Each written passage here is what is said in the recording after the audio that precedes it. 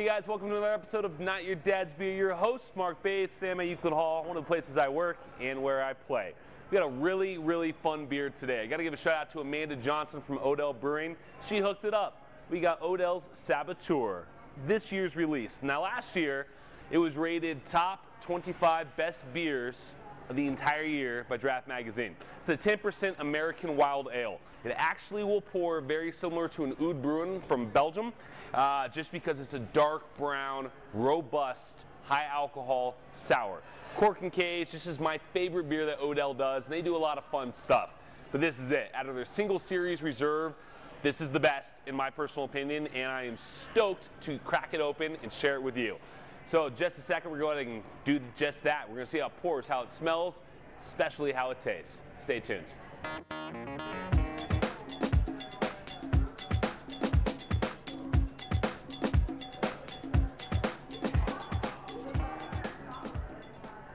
All right, so we got Saboteur poured. Pitch black underneath. It's going to have a little bit of brown hues and highlights, but overall it's a very dark beer. A frothy head that is not fading whatsoever. Kind of reminds me of a Belgian Golden, just cloud-like and fluffy right on top, and it's not fading. That's a beautiful thing for me. The bubbles are very tight, but it looks like it's going to be a great beer. I can smell it from here. All right, so we got Saboteur poured. Let's go ahead and give it a good swirl, aggravate that beer.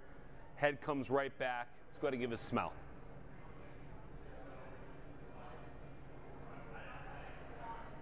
So right away you get the big Brettanomyces right on the nose, which is what this is. It's 100% re-fermented in the bottle. It is 100% Brettanomyces spiked, if you will, and barrel aged in American oak barrels.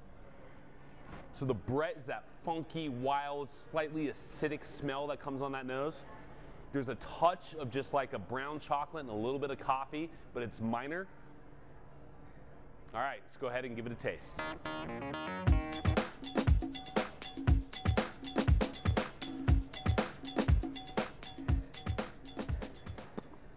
Wonderful. That's what that is. You want to talk about balance when referring to a beer? This is what this is. Super uber balanced. Let's hop right into it. Right away, your entire mouth is slightly coated with what feels to be a minor coffee flavor. It's not a bitter coffee flavor. It's not espresso. It's just very minor and subtle. A little bit with like rich chocolate behind it.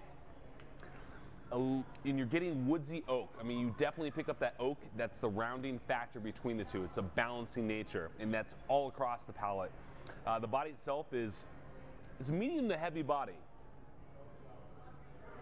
I mean, there's some weight to this beer. Now, because they spiked with Brettanomyces instead of using lactobacillus or pediococcus, you're not getting those intense big sour flavors. The Brett's all over the nose. There is Brett in the palate. It's subtle. It's this tangy little wild feel, but it's not super sour. This thing is unbelievably balanced. It's just fantastic. You breathe in the aroma, and you're getting that tangy wild flavor and touch of coffee. Then you drink the beer, and you get just rich chocolate, subtle, with really good oak backbone and just touches of coffee. I mean, it's awesome. I'm not picking up any fruit presence whatsoever. I can tell that if you were to age this beer for a while, the Brett factor would really spike and really become apparent and present.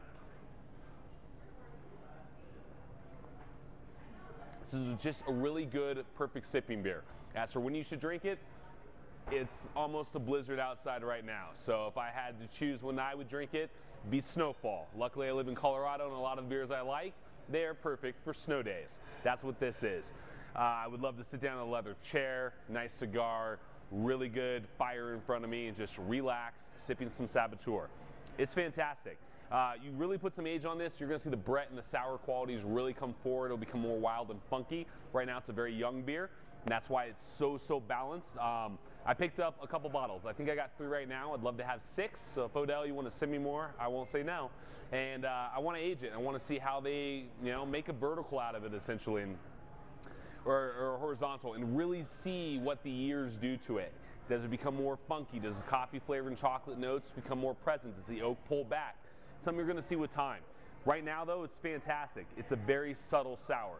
So, with that being said, thank you for joining us at Not Your Dad's Beer. I'm Marc Bays. This is Odell Saboteur. We will see you guys next time. Odell Brewing. This is Saboteur, their Brett barrel-aged brown. And I got to tell you, this is not your dad's beer.